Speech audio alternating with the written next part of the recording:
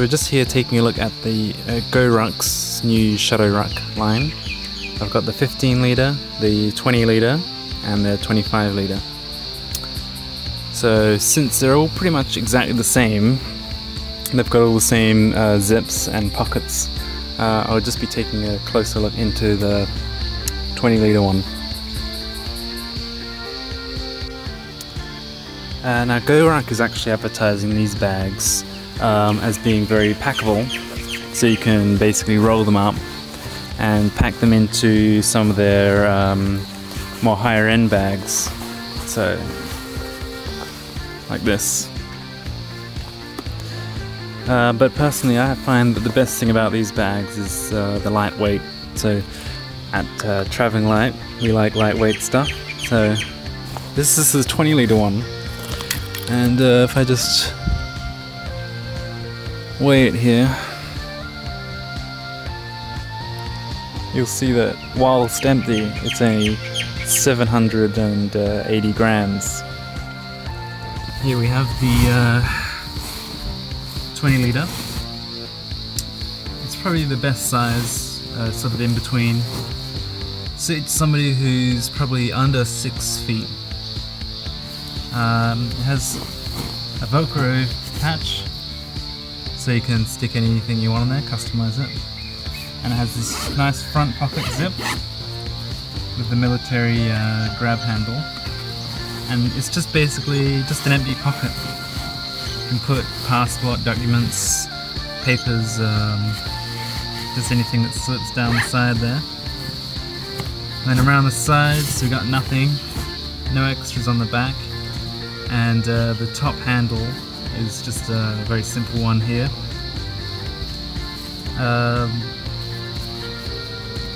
The shoulder straps are actually very comfortable. They're very well padded. It's very comfortable when you're walking for a long distance, carrying it along with you for a long time. It's got 2 zips, and it's a panel loader, so you can unzip it all the way and get complete access to everything in your bag. Now I've just stuffed a few extra clothes in here just to give it some shape. So I'll just chuck those into the 25 litre to get them out of the way.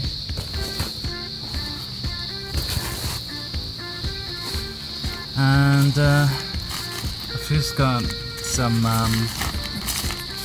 packing capsules to give you an idea of how you would pack it if you were travelling. I usually put my clothes in a travel cube like this.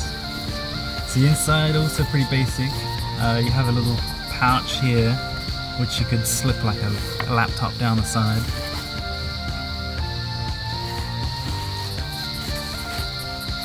And then around the front you've got a mesh pouch that you can put other stuff there, passports, whatever you want.